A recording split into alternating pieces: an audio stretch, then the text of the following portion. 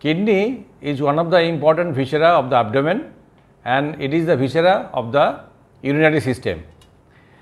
And if examiner asks you to hold the kidney, that means you have to hold the kidney in anatomical position. This is the first question will be asked. And this is kidney.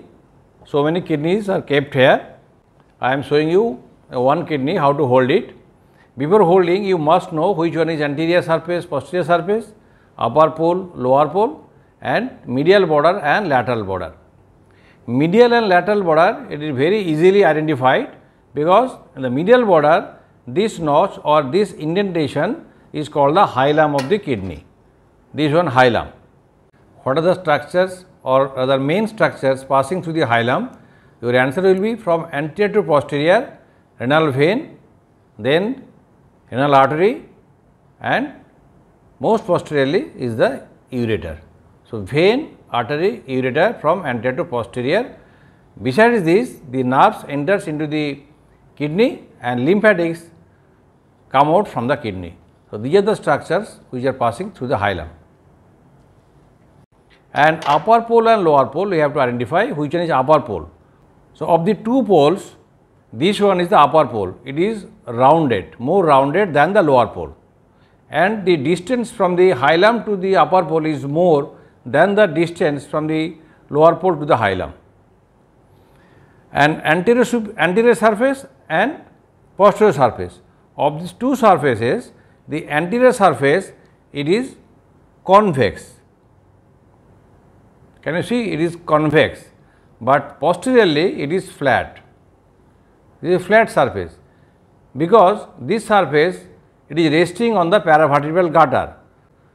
So, it is flat and it is convex. Now, we know the anterior surface, posterior surface, upper pole, lower pole, medial border and lateral border. Then how to hold it?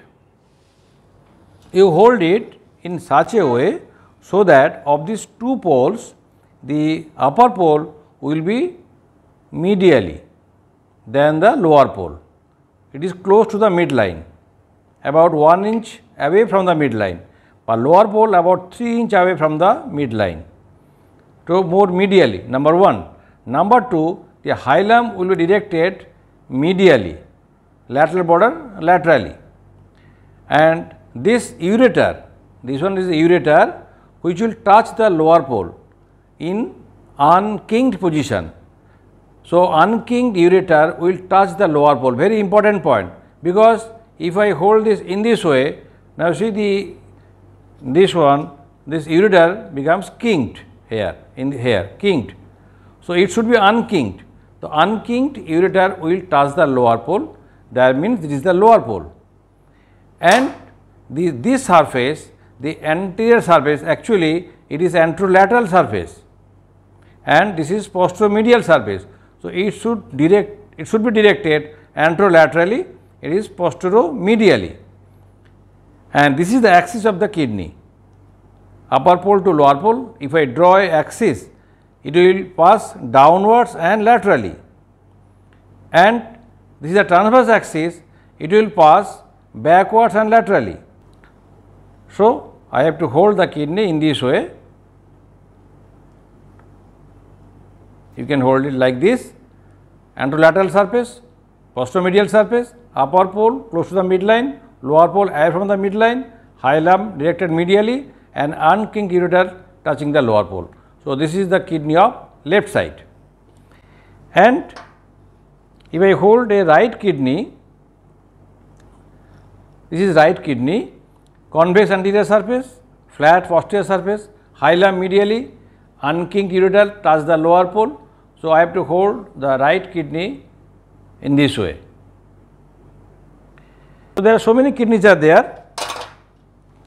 If I hold both the kidneys, right and left, at one time, of these two kidney, the left kidney will be some extent to a upper level than the right kidney, because above the right kidney is the liver. This is the liver. This is the liver. On the under surface of the liver, this impression for the kidney, renal impression. So, here will be the kidney, renal impression. So, for the larger size of the right lobe of the liver, the kidney is displaced to some extent downwards. So, of these two kidney, the left kidney will be at a higher level than the right kidney. So, this is the anatomical position of both the kidneys.